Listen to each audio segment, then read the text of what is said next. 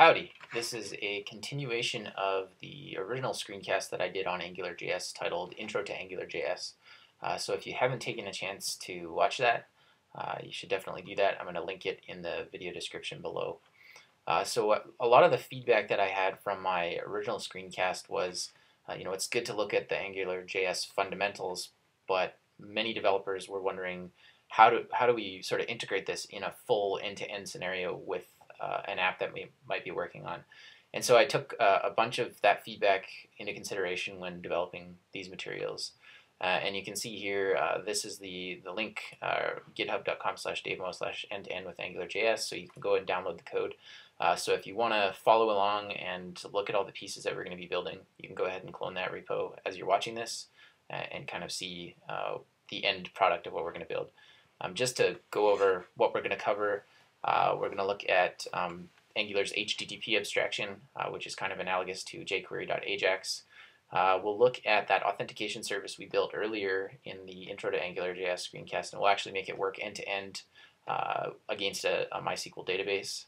We're going to look at creating a Flash service. So if you're used to using a server-side MVC framework like Rails, there's something called the Flash where you can display messages to users on different request redirects.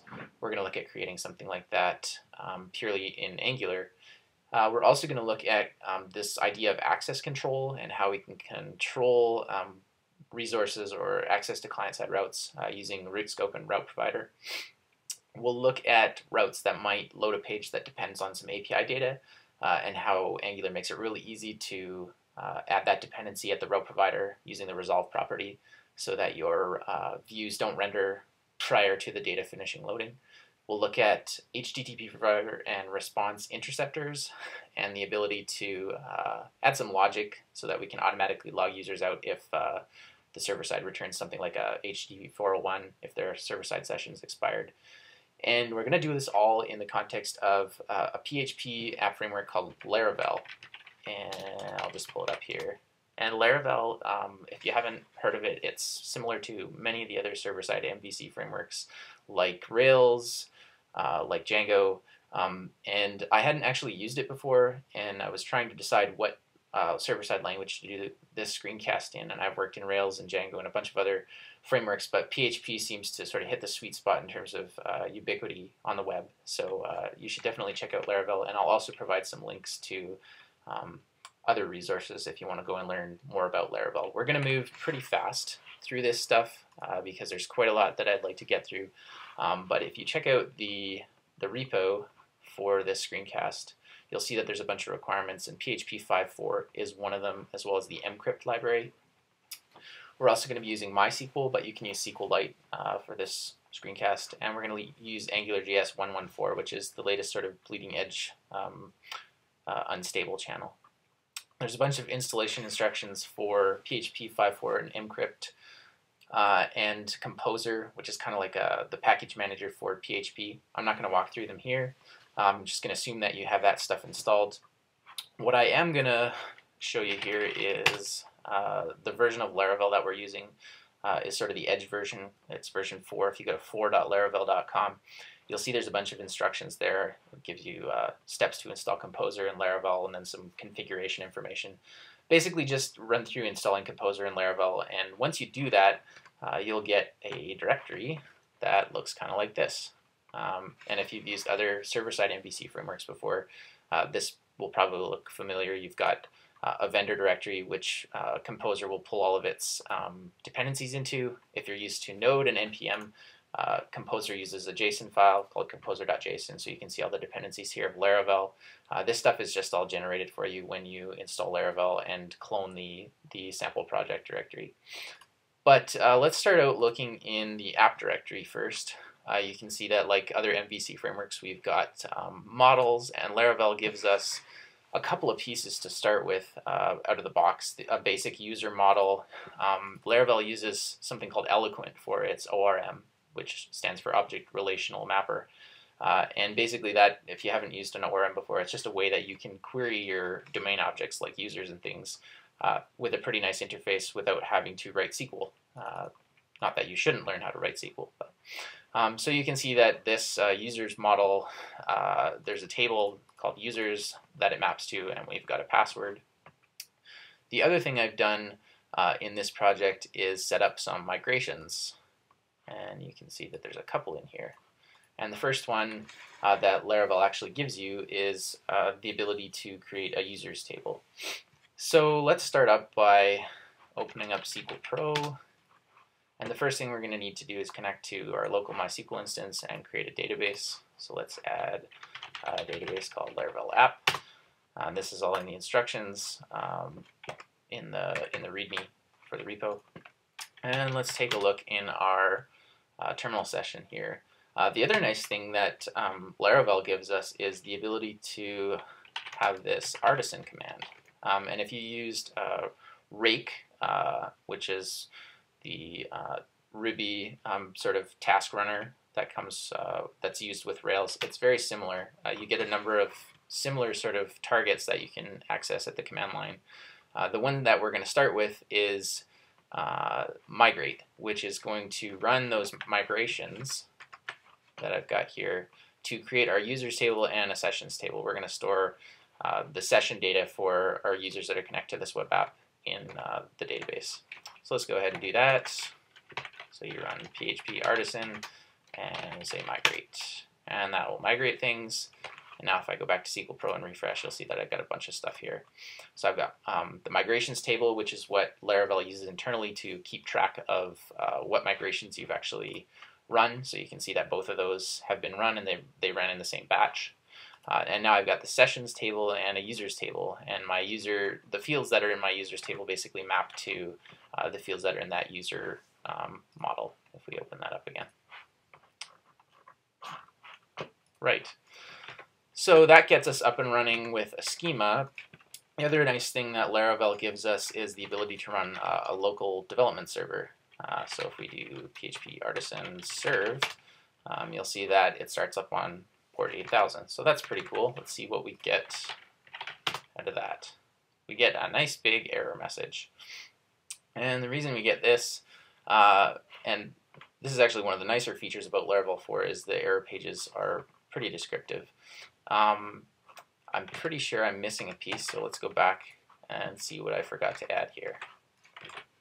Right. I think I need to run the seeds so that I can have a user. This is another feature of Laravel, so if you check out the app database seeds, you actually get a default database seeder file, and when you generate a project in Laravel, this will be commented out by default. So we'll just uncomment that.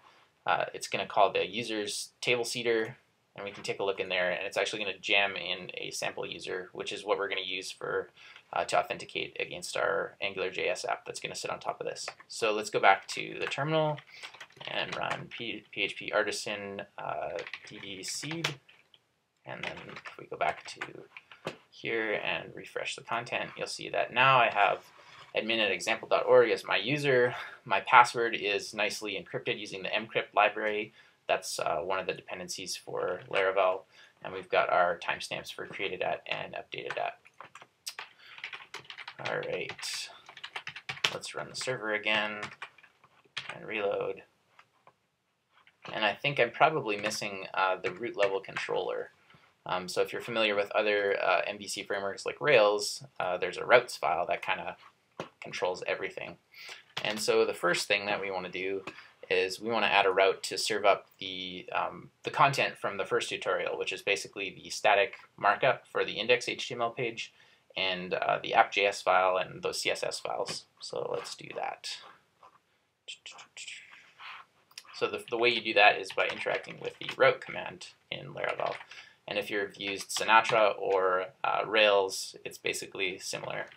One nice feature that I didn't actually know was in PHP is closures. And this looks awfully familiar to JavaScript, but it's cool. You can have anonymous functions that just do things. And in Laravel, all of the classes that you're going to interact with are pretty self-explanatory.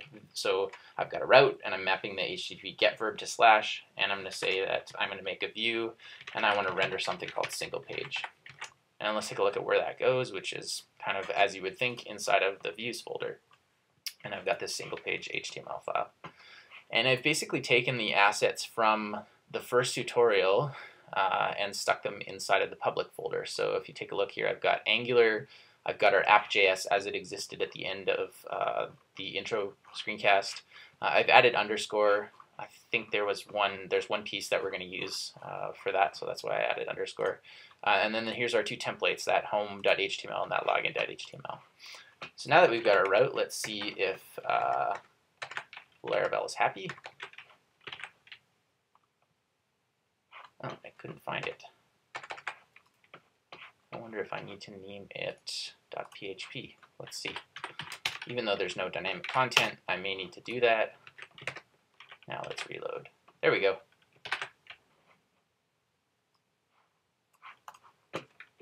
All right. And if we take a look, we're getting a 500, and that's because if I go to app.js, in the intro tutorial, our templates were just in the root directory, and now we've actually subdirected them under templates. So let's go and fix that.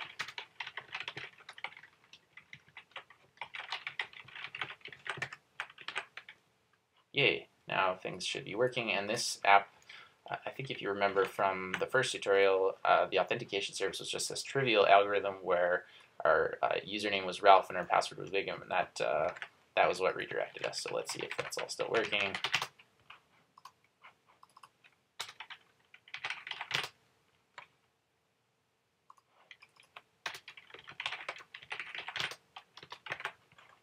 I think I might be typing it wrong. I know what I did. I actually changed our login form as the first step to use credentials.email instead of credentials.username. And the reason for this is if you look in the database, the thing that we're identifying a user by in our simple app is admin@example.org, which is an email address. So let's start. The first thing we're going to do is this authentication service doesn't really make a whole lot of sense in the context of our app where we actually want to authenticate against a database. So we're going to take it and make it actually work so that it queries the backend. So let's do that first. The first thing we're going to do is we're going to inject HTTP. HTTP, as I mentioned earlier, is Angular's way of interacting with the various HTTP verbs: post, get, delete, put, and I believe patch support is in the latest release. So if you remember, we've got our authentication service which has this pretty simple interface of a login function and a logout function. And that isn't going to change a whole lot, but instead of this silliness where we're just checking against the local scope variable, we're actually going to get rid of that. So let's whack that. And we're going to use HTTP to access some things. So we want to post our credentials to the URL auth login. So let's pass our credentials. And we're just going to return that from the login and logout. And we'll talk a little bit more about the internal interface that HTTP exposes in a little bit. And let's do logout while we're here. And we're going to say we're going to do a get to auth logout. So if we reload our page, and we actually try and use admin@example.org, and the password it's generating is admin. If you remember from our database seeder, and where is it? User seeder. You can see that the you can actually use this hash class inside of Laravel to hash out whatever the password is, and that'll store things cryptographically for you. So let's do that and hit login, and what happens? We got a 500 because we haven't actually configured that route in Laravel. And you can see, here's the response. What do we get? Nothing super helpful. Not found HTTP exception, basically because we haven't added the route. And so let's go back to our routes file and let's do that. Let's we had route get auth login. And instead of a closure this time, I'm just going to do the logout one as well. There's a syntax where you can pass the name of a controller. So in this case, we're going to create a controller called auth controller. We're going to call the login method. And similarly for logout, we're going to call the auth controller and logout. So you can hook up routes in Laravel with closures where you just have an anonymous function, or you can pass controller strings separated by an @ where you're defining the specific method. There's also another way that you can hook it up using Laravel's resource mapper, kind of the more RESTful way, but that's a little bit beyond the scope of this video. So let's go ahead and look at that controller, and again, this is probably familiar if you've used other MVC frameworks. It's going to be inside of app controllers, and we've got our auth controller. And there's nothing inside of it right now. We basically need to add the code that's going to do our stuff here. So let's do class auth controller, and every controller in Laravel extends from base controller. And we'll do that. And let's create our functions. So they're going to be public function login, and we'll add logout as well.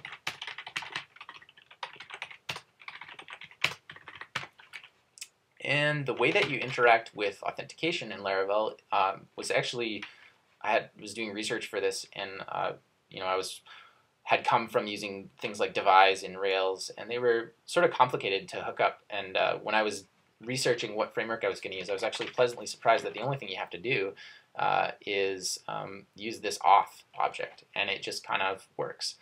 So we're going to say, we're going to attempt to log in, and the values that we want to use an associative array, a PHP associative array. We want to grab that email. And again, another nice thing about Laravel controllers is you can grab any of that input from input. And because we're going to be sending a JSON payload with those credentials, we want to say input JSON. We want to grab the email, and then we want to grab the password similarly from input JSON password. And we have all these extra brackets. Just going to shrink that. Okay.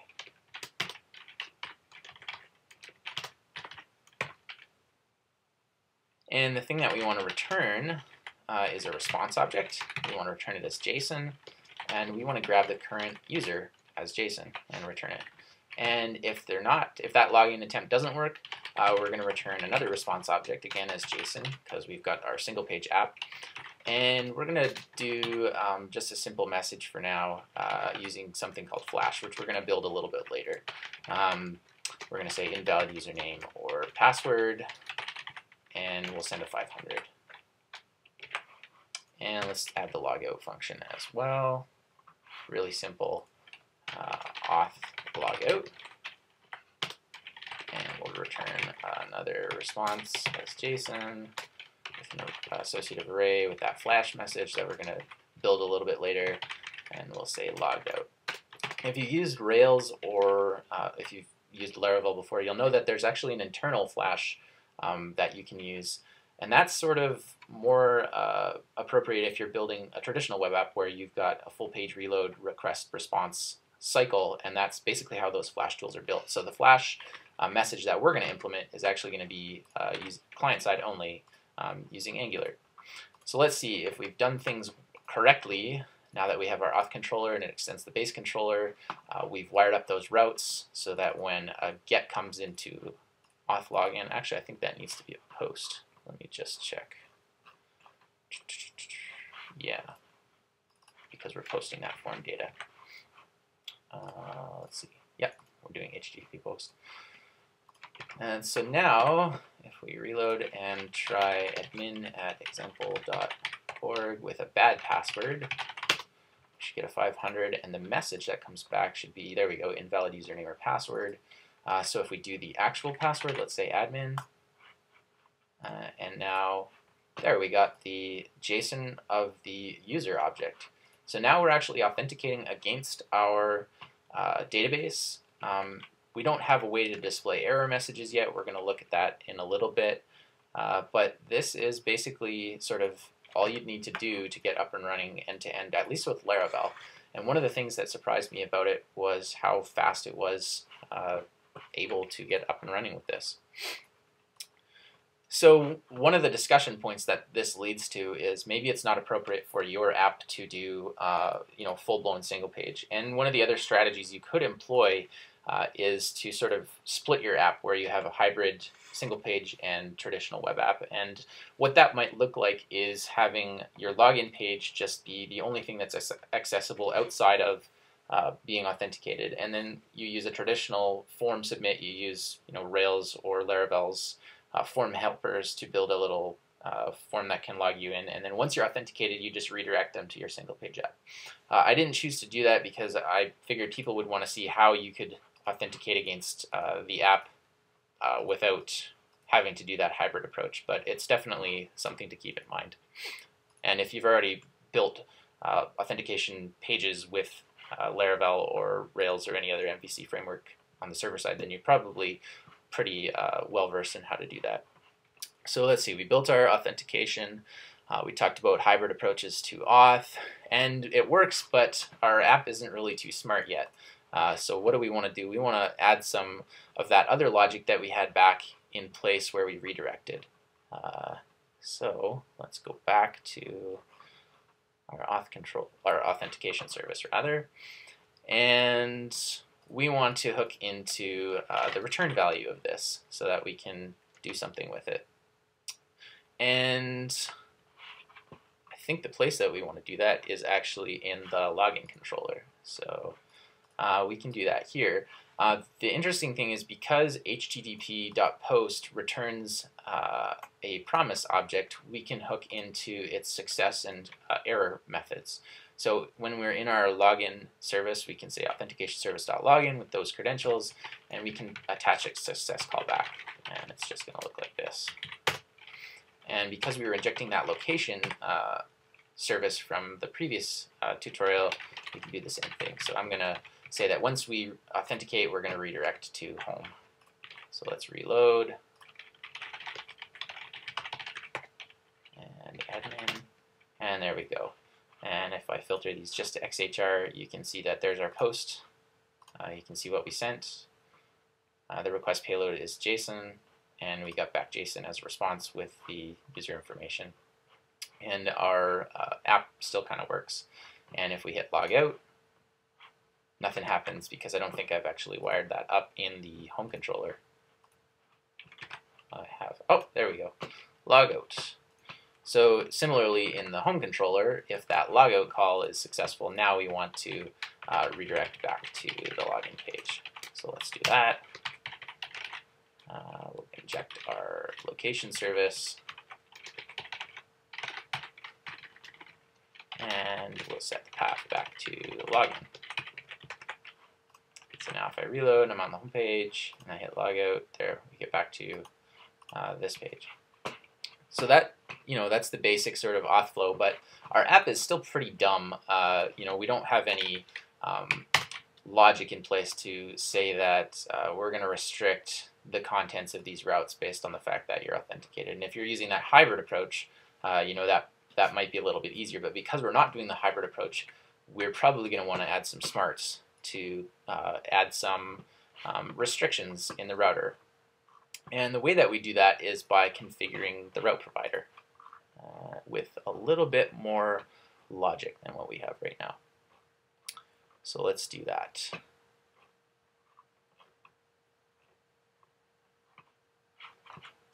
So we've got this config block up top here, and we've configured the app and the route provider to sort of set up our routing. The way that we add additional logic is in this run block. And so we're going to inject a couple of things in here. The first one is the root scope. And if you remember from the previous video, or you've watched John Lindquist's Egghead IO videos, you'll know that the root scope is sort of this gigantic scope that every controller inherits from. It's sort of the place that you can put cross-cutting concerns. And given that access control to our router, or our route provider rather, is cross-cutting, that's where we're going to stick this. We're going to add our location. We're also going to add our authentication service, because our authentication service is going to be used to determine whether the user's logged in. It's one of the pieces for that access control. So the first thing that we're going to do is take a look at the concept of event broadcasts. If you're familiar with backbone.events or even plugins like jQuery PubSub, you can use similar methods on the root scope or any scope. $on to listen to events, and the event that we're going to listen to is built into Angular. It's called route change start, and this is fired as soon as the user hits a fragment in the URL, but before the route change has actually taken place. And there's some hard-coded arguments that you're going to get with this: the event, next, and current. And so the reason we're listening to route change start is because we are going to check to make sure, this is where we're going to build our access control to make sure that the user is logged in. So the first thing that we're going to do is we're going to have some routes that require auth. And right now the only route that requires auth is home. So we're going to stick that in there. And then we're just going to check and see if routes that require, if that contains the value of the location path as they're trying to access this, and they're not logged in, which we haven't built yet, but we're going to do that. So in that case, we want to just redirect them back to login, and that's all we're going to do for right now. And we haven't built this authentication service is logged in, so that sort of brings up the discussion of another point, which is session management. We've got our sessions being managed in the database. You can see that right here. Here's my active session. And whatever the session timeout is, it will be configured inside of Laravel. But that sort of model of session management works for traditional server-side web application. And we want to have our client-side application sort of be the single source of truth and sort of directing things. I mean, it's going to receive information from the server, but we want to add a little bit more smarts to it so that we can do things like this access control on the client side.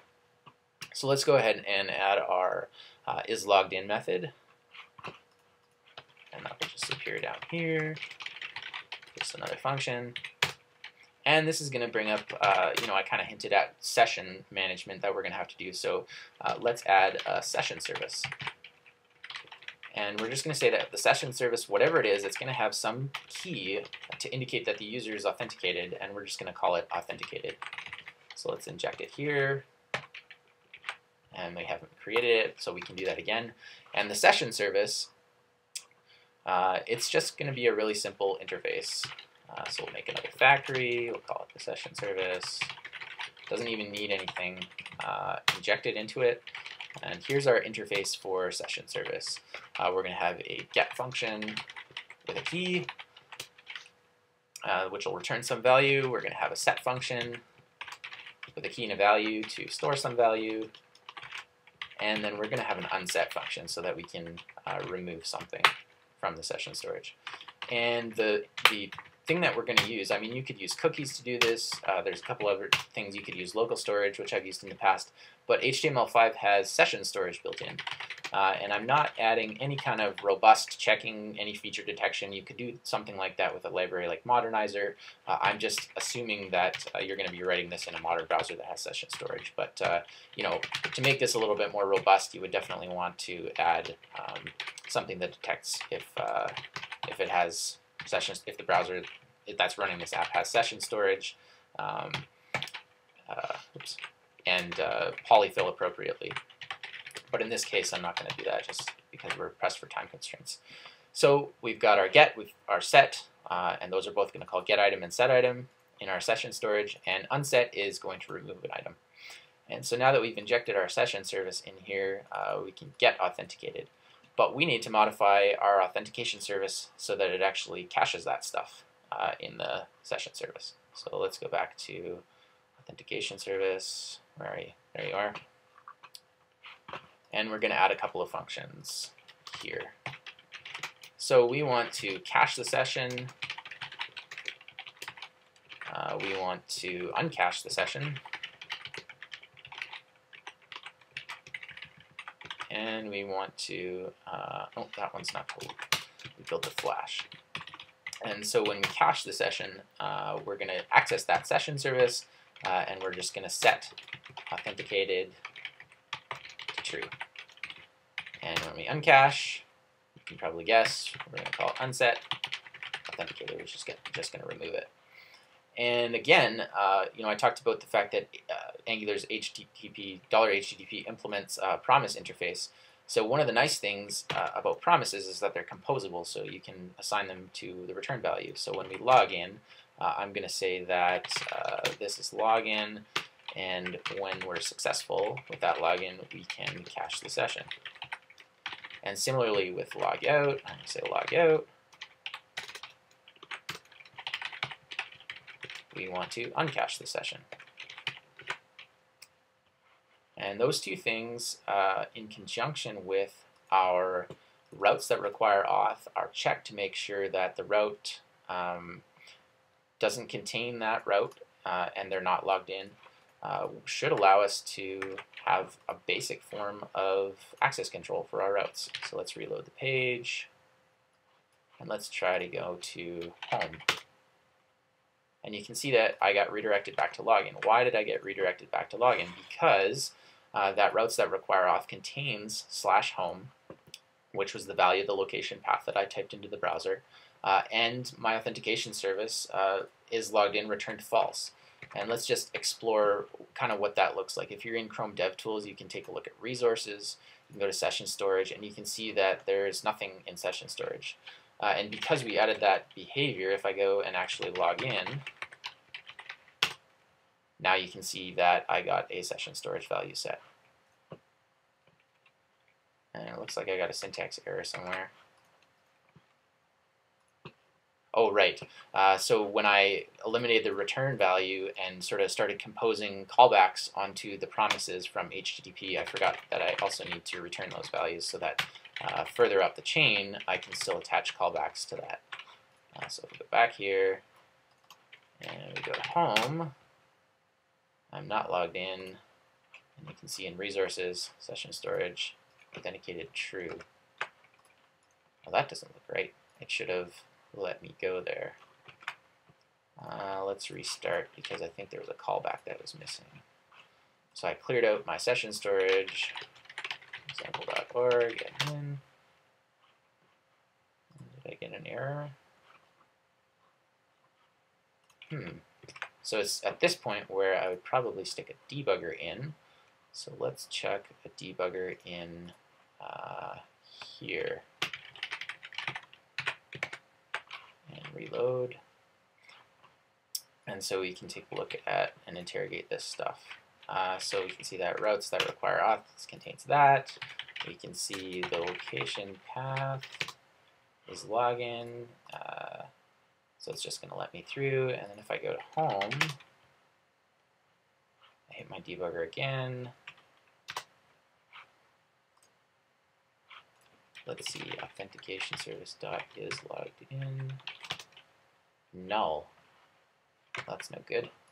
So I think I have a bug in my authentication service is logged in. Yes, I have a spelling mistake.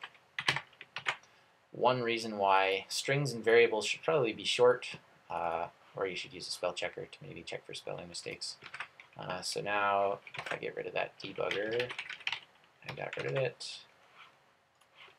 Let's just reload. Make sure my session storage value is not set. One of the interesting things about session storage is basically, unless you manually modify the key, if I'm just reloading the page and I have that value set, so if I log in, you can see that it's set and I get redirected properly. And if I reload the page, you can see that it's still set. So that's really one of the nice things about HTML5 session storage. It just kind of works like that. And until I sort of close this and reopen a new tab and open it, and now you can see if I inspect the resources session storage, it's gone. So it basically is sort of this temporary storage bucket that only exists for that session, which is kind of as intended. And if I log out, I've got another copy-paste error. Right, log out, that's success. And because, let's see, I'm still logged in because that logout didn't actually complete. So now I can hit logout, and now my access control should be working. Yeah, I can't actually get there, and now things are good. So that's one way you can access session management, is by sort of creating this simple little session service that abstracts whatever you want. And because we made this a service and it's injectable by default with Angular, it'd be pretty easy to modify this so that it worked with cookies, or even to add a wrapper and polyfill this stuff so that it would use session storage in a browser that supported it and cookies in a browser that didn't. Really not a lot of code there to get sessions storage working with HTML5, or sessions working with HTML5 session storage. So that's pretty cool. So we've taken a look at auth, we've taken a very brief look at configuring our app with the run block, injecting the root scope and our authentication service, and sort of figuring out this this blacklist, basically the routes that require auth. And if you, right now I only have this one route, this home route, and our login page basically doesn't require auth. And so if you started to build up this list of routes in your application, then this blacklist might not be appropriate. You could flip it to a whitelist and say that here's the routes that don't require auth, which would be /login, and then you would just invert this to say that it doesn't contain the location path. So that's as easy as it would be to scale this up so that it would work with more routes. But for now, I just basically checked that if it contains that, when the location path comes, it doesn't let you in. So I talked about messaging, and if you look in our controller, that auth controller that we built, I returned this response with a JSON array of Flash. And so one thing that I thought would be really nice is to build a tiny little Flash thing and see how easy it would be to do in Angular to add that kind of logic. And it turns out it's really not that hard at all. So let's look at our single page. The first thing we're going to want to do is add a little bit more markup to sort of display that Flash. So let's do that here. We're going to have a row. We're going to add some of those foundation classes, and then we're going to have a Flash and more foundation classes so that it shows up nice and bright. We're going to set ng-show to Flash. So if you remember from the first video, it's going to look up the Flash in the scope of the controller that this thing is in. And because I haven't defined a controller for this part, it's going to look it up on the root scope, and that should give you a hint about where we're going to add it. And we're just going to show that Flash to the user. So if we reload the page, you'll see that there's no behavior. You can see I can inspect this thing and look at Flash. And it's set to display none because ng-show looks at the scope, root scope, and says, oh, there's nothing called Flash. So how do we actually integrate that? Well, again, with most things Angular, we're going to create a service. So let's add a Flash service.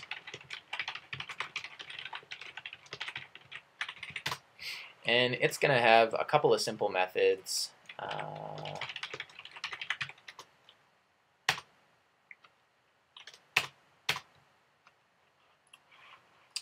One method to show a message, and another to clear the messages. So really simple. Let's stick a message in there, and another function to clear.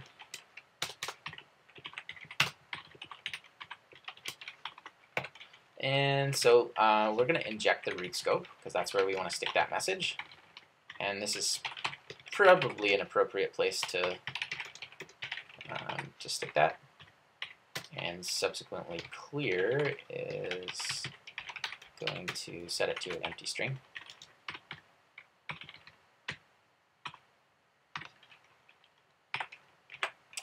And where are we going to use that Flash service? Well, I thought that since our auth controller is sending back messages on login and logout, that we should probably do it there. So let's go to authentication service and inject another thing.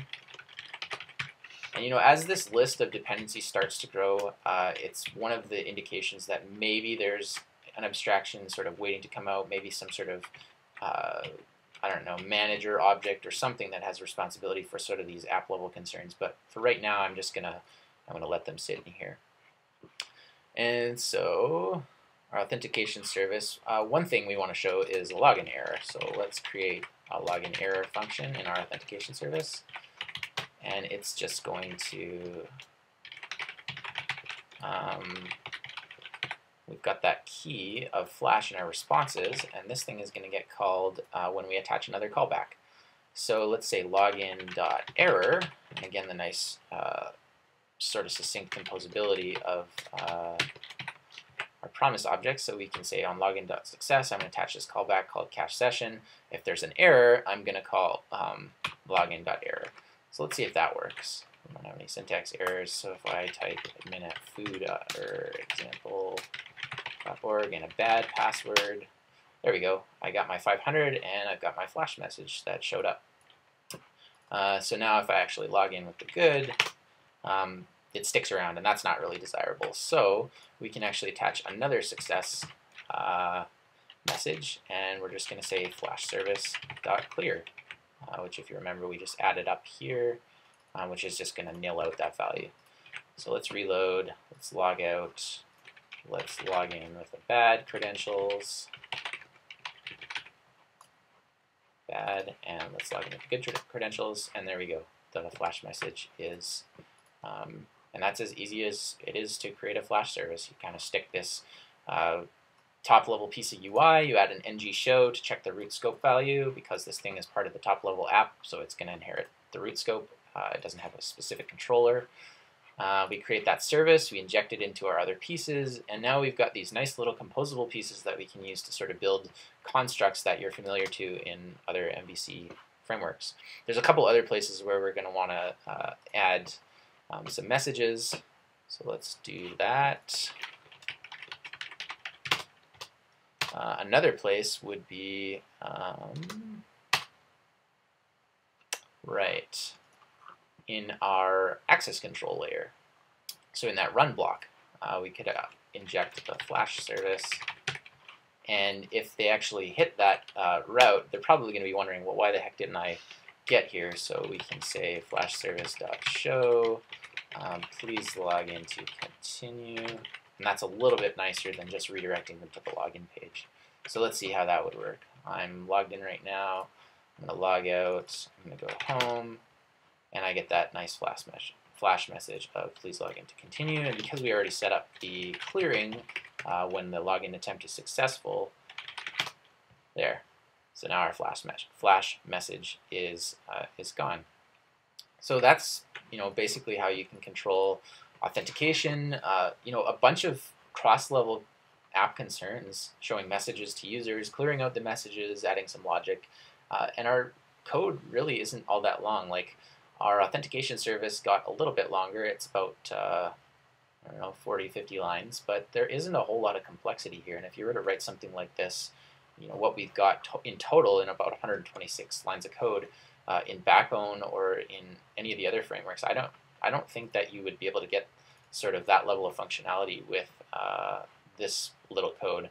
And I mean, it also speaks to the power of Laravel that we could get up and running with this stuff in really not that much code at all. My auth controller is pretty simple. My routes file is also pretty simple. And so, yeah, I mean, pretty cool stuff. There's one sort of advanced thing that we're going to talk about here, and that is what if the session expires on the server and we want our app to be smart about how it handles logging people out. And so we're going to take a look at that, how to handle that. And the way that we can do that is using something called HTTP interceptors. And if you think about the HTTP provider, or just the idea of the provider in Angular, you'll realize that it's sort of this global level thing that's going to be basically aware of all concerns related to HTTP. So if you think, well, what's the thing that could possibly work to, indicate to the client app that the server session's expired? Well, a 401, an HTTP 401 unauthorized. If there was maybe an API call that came back from the server that gave a 401, then that would be an indicator. And the HTTP provider is the place to hook in that concern so that it can have the awareness inspecting, kind of like middleware, inspecting the state of any HTTP request. So we're going to call this interceptor logs out user on 401. It's going to be a function. And we're going to inject a couple things. Let's stick in the pieces that we're going to need. We're going to need that location because we're going to want to redirect if they are indeed logged out. We're going to use Q, which is Angular's promise library and implementation. We're going to stick in that session service as well that we created and our Flash service so that we can show a message to say that our session expired. And so when you're using Q, you want to use a couple pieces. You want to provide a success callback and an error callback.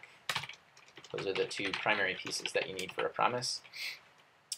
And then the last thing we're going to do is we're actually going to return a function which takes a promise as an argument. And its only job is to basically say then success and error. And so that's kind of how you compose promises using Q. So success and error are both going to get our response from the server. And we're going to do a couple different things here. We're just going to return the response if it's successful. So our middleware doesn't do anything invasive on a success. The error is basically where we want to check, and we just want to inspect the status property of that response, check if it's 401, and do a couple of different things. First of all, we're going to say q.reject response. We're also going to do that here, but in the case of a 401, that's our indicator. Again, this is HTTP not authorized. And we're going to use that as an indication from our API that the session has expired. So let's do a couple of things. Let's clear out our session service, authenticated key. Let's show a message to the user with our nice Flash service. And we're going to the message we're going to show is actually going to come from the server-side endpoint. So we're going to say flash service.show response.data.flash. And then let's redirect them. We'll redirect them back to login.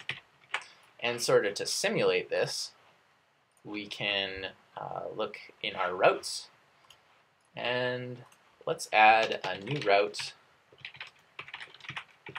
Simulates, oh, let's just call it expiry. And we'll just use a closure. And we'll return a response, again using JSON and an array. We'll have that flash. Your session has expired. Please log in. And a 401 as the code. And that's as easy as it is to compose responses in Laravel. Pretty cool. So let's take a look here. If we reload, everything's still good. I can log out. Let's add a query to that expiry and see what happens. So let's go back to app, and let's change one other thing that I wanted to show, which is routes that depend on some data. You can sometimes in single page apps you want to render a route like the home app or the home template. I want to render that view, and it might depend on an API call for some data. And the way that Angular handles that is by using this resolve keyword. And basically that means that it's going to hook into that on route change start event.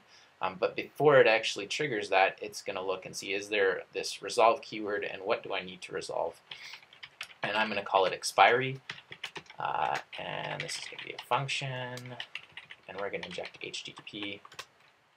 And I'm just going to return http.get expiry. And so what it will attempt to do is it'll attempt to call this function, return the promise, and then assign the value as this expiry key in the controller. So if I go to the home controller and I just stick this thing in here, expiry, it's going to inject that dependency. And so now, if we go back here to login,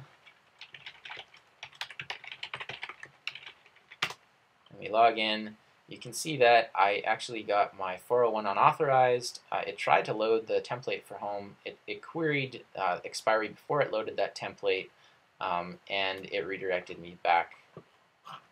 It didn't let me go to home, basically. And so let's make that thing actually valid and see that working. Let's take a look at routes, and let's return some actual JSON.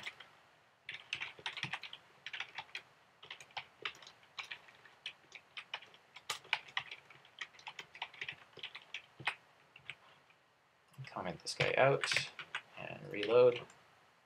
Oops, I got a syntax error. Need another brace.